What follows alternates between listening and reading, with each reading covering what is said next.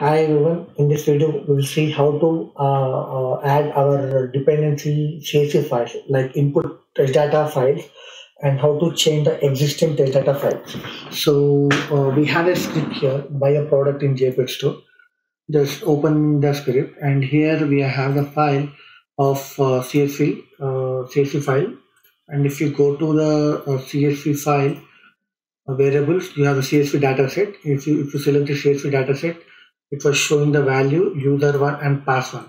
So if you want to change the file content, if you want to change, if you want to reapply upload the file, how do we can do it?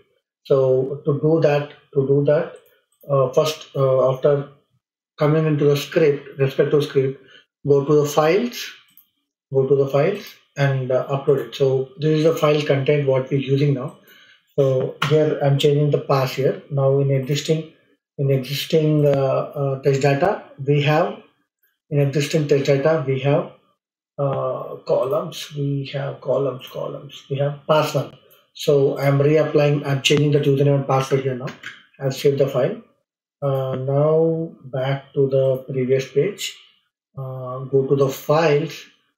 Select your test data file. Select your test data file. So this is a test data file. I'm uploading it again. Uploading it. Yeah, it was uploaded. Go back. So if you go to the variables here, come to the columns. Now the value is replaced with the same file. So no need to change the file name as well. So if you just upload the file, if it is already existing, OctoPerf will override the existing content. If it is a new file, it will take it as a new file separately. So no need to change the file name on every time you upload, and no need to add your CSV file, or you need to change the input parameter file every time. You can use the same file for uploading. OctoPerf will override the existing content. Thanks for listening this, friends.